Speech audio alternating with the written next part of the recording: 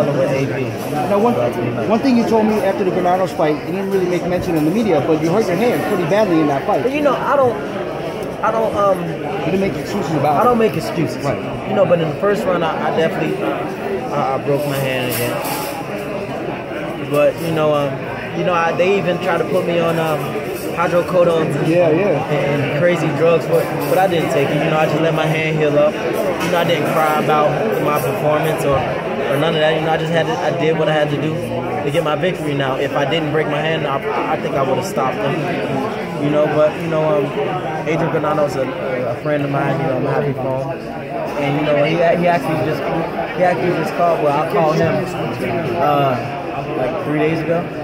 And you know, he's doing good, and he's my buddy.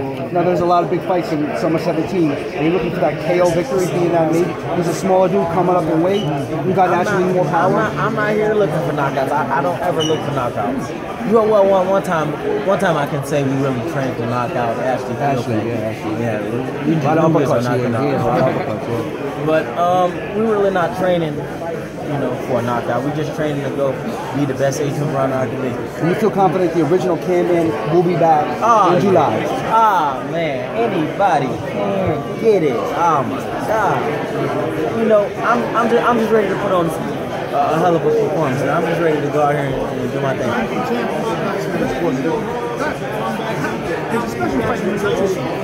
Yes, most definitely, because you know, my following out here is huge. And you know, I gotta put on a show. Everywhere I go, I gotta put on a show. I gotta entertain. And you know, he got a nice following out here as well. And I think we're gonna have a sold out crowd. You talk about maturity. Can you touch on that? You know, it's all about growth. You know, making better decisions. You know, thinking when you speak before you speak. And you know, I'm 27. I'll be 28 on July 28th. I fight on the 29th. So this is going to be a birthday present to me and my twin brother. And it's just time to, you know, start living like a grown man instead of a 20-year-old kid. You feel how special Colorado is, but the trainer said you had no choice. You had no choice but to go to Colorado. Yeah. Because you got to understand, you know, my big brother Rashid Warren, he's a 3-time Olympian, and he was up there training, and I had to train as well, so we just had to go to Colorado.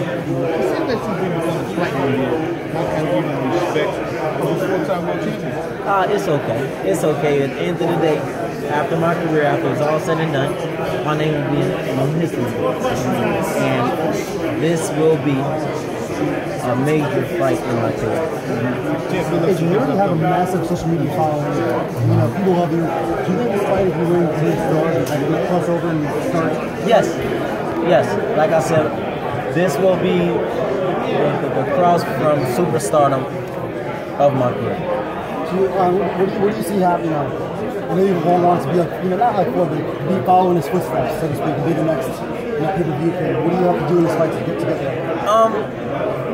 Don't get me wrong, I look up to Floyd Mayweather.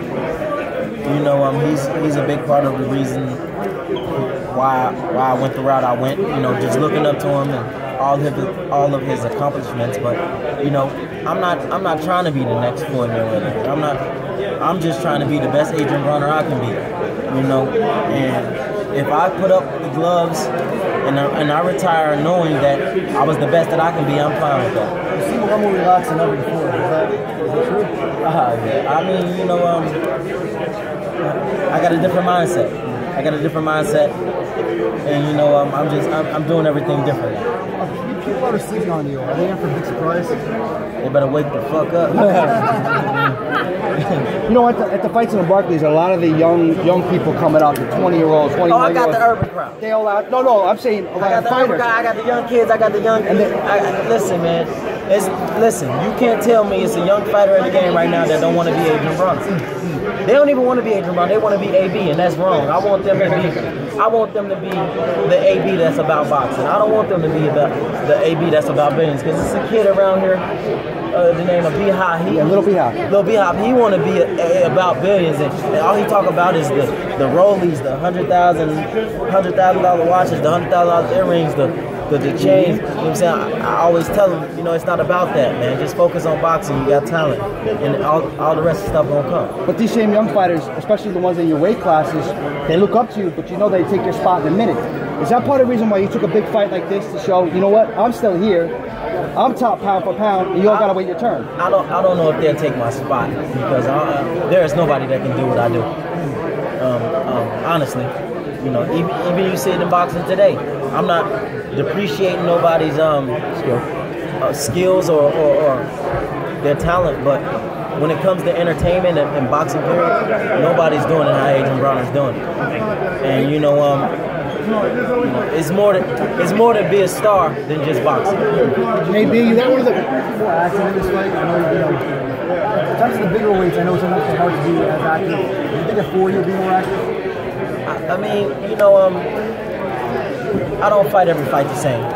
You know, once that bell ring and I make my adjustments, I'm gonna do what I gotta do to get my victory. You think 140 is your best weight? Yes. So it's half a mil the situation for any pounds with your over, even though you're probably not gonna miss it. That's something to work for. Man, I ain't listen. Let him take it. Don't get me wrong, I'm very generous. I'll give up my last if somebody needed it. But we ain't giving up no half a mil. Adrien, how motivated does a fight like this make you? I'm actually happy I got a fight of this magnitude, because when you fighting, sometimes that's why I tip my hat off the floor, because no matter who he fight, he gets up and he trains like it's the hardest fight of his life. Even though he called me like, nah, I'm gonna kick this guy ass. You know what I'm saying? But you know, it's tough. It's hard. You know, and you know, a fight like this, man, it only makes me. It got me training almost every day. You know what I'm saying? No days off, man. Even sometimes, you know, I gotta make myself rest. Like, all right, I'm overdoing it, but you know, I just want to go out there and just put on a great performance for my fans. What kind of plan will you implement? Why is this fight? Why at this time was pushing like that? I mean, you got a 3-time world champion, you got a 4-time world champion. You know, he's undefeated. He's at the top of his game, and I'm still at the top of the boxing game. You know, one of the biggest names in boxing. And I just know after this fight, you know, it's only going to bring more light and a bigger magnitude to my name. Do you feel more comfortable at this weight, though? You think 140 is your weight? I mean, check the record. 140 pounds and down, I'm an undefeated fighter. That growth-wise now, again, you're maturing into, you're in the prime, past the prime point where you're, you know, this is your best year. How can you say it's my prime? You know, you got guys who didn't meet their prime until they was in their 30s. So how can you say it's my prime? It's just listen. Hold on, now it's time for you to listen. It's just I've done so much already early. You gotta understand that 23 I was a 3-time world champion, 3 different weight classes. At 26 I'm 4-time world champion in 4 different weight classes. So I've done so much early in my career. That's all it is. If you let's put a percentage on how good you are right now to what you did, what would you say? I don't want to say it's too many cameras around. I don't want to say. I don't want to say, but I can tell you, man. You know, you haven't seen the best Adrien Broner. I don't know why people think I can't box or I'm flat-footed. So, but keeping it 100, bro. You're actually not. You say, and then you say you're keeping it at 100. 100 bill changed 3 times. Yeah. Adrien, we know you're a big fan of sport. I see you at a lot of the fights. Maybe you saw the fight this weekend with Andre Ward. Maybe you have any feedback on that? You think Ward took it, looked phenomenal, or you think those low blows had to do anything with it? Or? See, listen. Kovalev was ready to quit. He was ready to quit. Point blank, period. I don't care what nobody say. I've been hit low before. And I'm not saying he got hit low, but even if he did, it didn't make him quit. And you can tell when somebody gets hit on the nuts, they drop down and they're excruciating pain, and you're probably complaining to the ref. He was ready to quit. He was tired. He wasn't complaining. He just got hurt by a big right hand, and I think Dre was gonna stop him anyway in a couple of rounds. And he was pissed about his mom too. I don't give the people money. I just make sure my check is straight. And we can. You still feel it again? You talked about you still have more left before you peak and reach your prime. You feel yourself going up in weight? Do you think you could ever make like 154? Being already been 147? Of course. I mean, I got the best mentor in the game. All I gotta do is sit back and let everybody beat each other up, and then somebody will luck up and become champion. And not too many guys have gotten 5 world titles. We'll go get a championship at 154. Right opponent. But right now, our biggest test is Mikey Garcia, and after that, we're gonna go to the drawing board. AB, you got a great resume, man. Where does Mikey rank up with all the top guys that you fought? I don't rank fighters. I'm really not judgmental on fighters because, at the end of the day, I haven't fought Mikey before, so I can't rank him until I fight him, and after that, I still won't rank him. I just want to be victorious, and I just want to put on a great show for all you guys. What style do you implement for this fight? Do you do more boxing, or do you again try to more boxing, or do you do more? What for this fight? Yeah. Huh? Yeah. The style, what style one? Kick ass. That's Mikey's been training for the shoulder roll. Thank you, AB. It looks like in your past few fights, you haven't really been using the shoulder roll. Is he kind of missing the point with he's got people with sparring partners, who are using the Philly shell and shoulder roll style? Are you going to still come in here with that? Just watch the fight. Adrien, Mikey said that he can tell how serious you are by the fact that you are in Colorado Springs. Did you feel like you had to make a renewed commitment for this fight, or just to your career? After my last fight, I told the team, I told my coach, I told my mom, I told everybody. I was like, it's time to go back to the drawing board, go back to what we know, man, and get to work. Did you feel, do you regret, no, as focused as you might have been? Oh, no, I don't ever regret nothing, because everything in my career has made me who I am today. So, right now, I'm just very focused, and I can assure you, man, July 29th, is going to be a hell of a fight.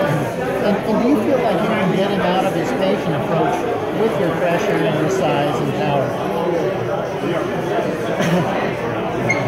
Just watch July 29th, man. I don't want to say too much, man. Just know, man. A focused Adrien Broner is very, very, very dangerous for anybody. I know you brought out Kodak last time.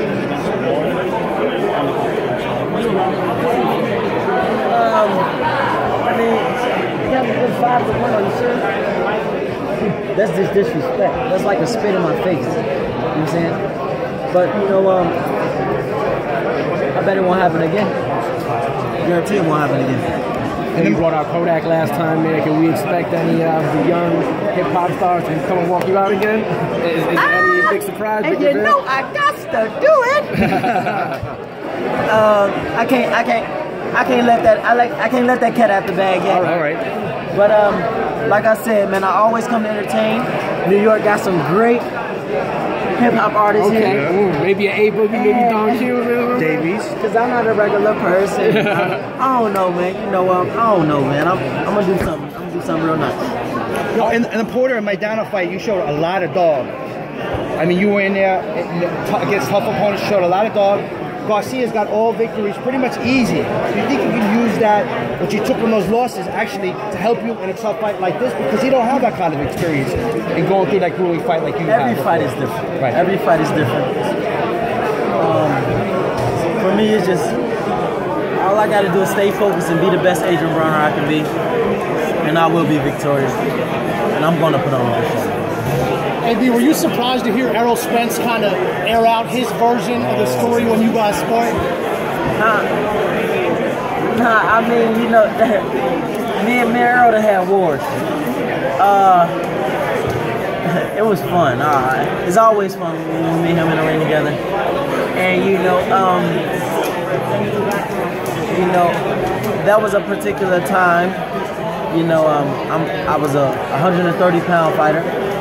He's fighting 152. And, but there's no excuse. He caught me with a good shot. But the way it was, we sparring, we were clutching. because every time we spar, it's real physical. Oh, you okay? Every time me and Earl spar, it's very physical, and we mostly in the middle, and we just clutching. And this particular time, he like slid out and caught me with a left hand, boom, and he hit me. He hurt me, and the bell rung. So I'm mad. I'm like, no, that's not it. So it was our last round, and the bell rung. So I'm like, oh no, fuck that. So I'm like, we gotta keep sparring, or Sean, me and you gotta spar, or Jesse Hart, me and you gotta spar, Marcus Brown. I gotta spar somebody, because where I'm from, somebody hit you with a good shot like that in the bell ring, we gotta go like 2-3 more rounds. So I feel like I got mine back. You know what I'm saying? That's all it was. But you know, he come with a hell of a shot. You know, Earl's very strong. I'm very proud of him. Congratulations to Earl. And you know, that's all it was. He just called out Danny Garcia. I know you and Danny are close too. One more question. How would you see that fight going? Huh? He just called out Danny. So I know you're close with both of them. How would you see that fight playing out? I just want to see it play out. I just want to see it. It'd be a great fight. Looking back over your career, anything you would do differently? Huh? The whole career, not just this fight. Anything you would do differently if you could do it again?